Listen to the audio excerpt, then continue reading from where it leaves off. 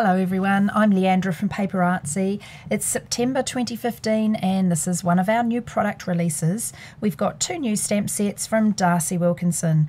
This set is EDY 15 and there's some really cool little words on there. A wonderful wordy Christmas tree that could be used on its own as a quote inside a card or perhaps on the front of a card. And these great patchwork creations that she's done, a patchwork sort of a Santa with all sorts of designs and patterns in there, which really comes to life when you add colour to it.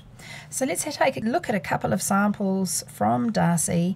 This one's using a couple of stamps from the other set, which you'll see in a minute.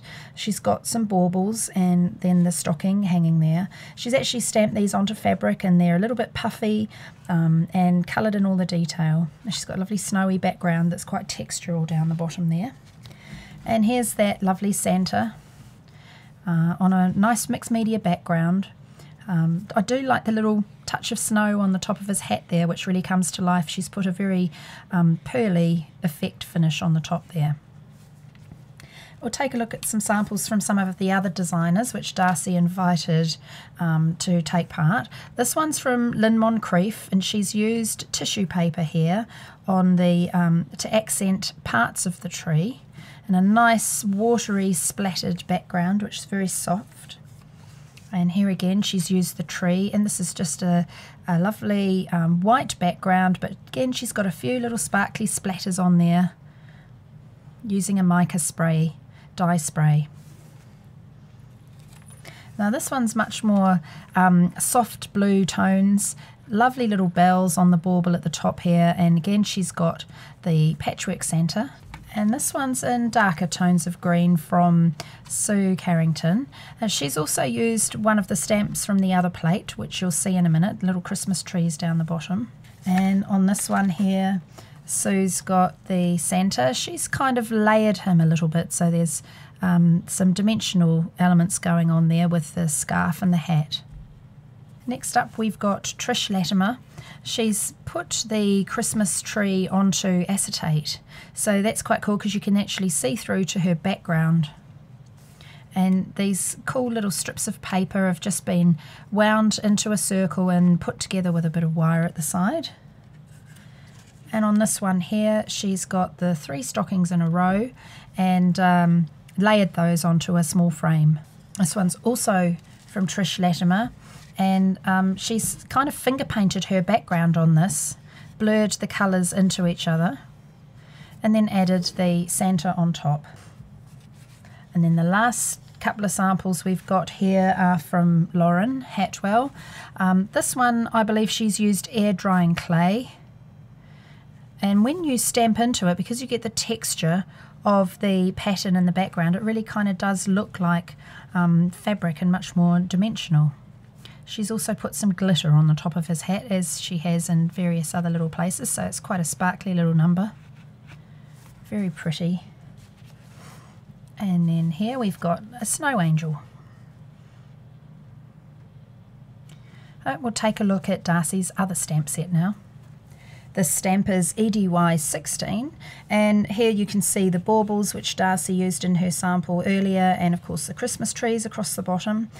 So there's quite a few different elements here that all layer up really well together and work perfectly with the other stamp set. Here's a few more samples from Darcy. So on this one she's actually used the base of the tree from the other stamp set to create a sort of a stalk or a trunk for the flower. Great background here, and on this one is a lovely little tag, and again she's used the Christmas tree stamp as a quote and then got the flowers as embellishments. When you use this tree stamp in a repetitive fashion, of course you're going to get a whole lot of trees, so she's used this in a landscape format which works really well. And then that's the stars off the other plate. And she's got the quote dashing through the snow across the top there. Here's her reindeer, prancing reindeer. She's got some great texture going on at the top here with the icicles dripping down. So we'll move on to some of the other designers who have done bits and pieces. Now this is a fantastic decoration by Lynn Moncrief. double-sided, so she's used glossy accents or a really lovely shiny glaze on top of the flowers. And then here she's got the reindeer. Lovely soft layer at the bottom of a paper which has got lovely little sort of snowflakes on it, very thin mulberry type paper. Really delicate when she does it in those colours. And here's a slightly brighter one. And another reindeer.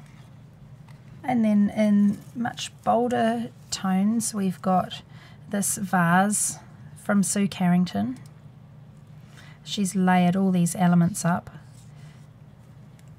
so it's quite dimensional. And another one using the baubles. It's so great to see how everyone interprets the stamps so differently. This one's from Trish Latimer, so she's got the reindeer suspended on a piece of acetate inside that frame. And again, she's used a canvas which is quite popular at the moment, using the inside of the canvas as to make a niche, and she's really built up texture around the edge of the frame here.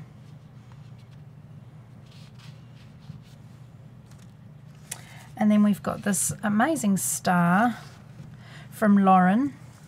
So she's used the tree stamp around the edge there and then built up the flowers, and look, she's created another sort of petal layer using the bauble stamp. So that's that bauble there, which has been used as another layer with this layered on top, and then a blingy centerpiece instead of the button. And then lastly, a card from Lauren, again using the reindeer. She's created a bit of shading with the oranges just to create a bit of dimension in there, a bit of depth, and quite a cool background using that circle stamp and joining that up. And then as ever, she always finishes the cards beautifully on the inside as well.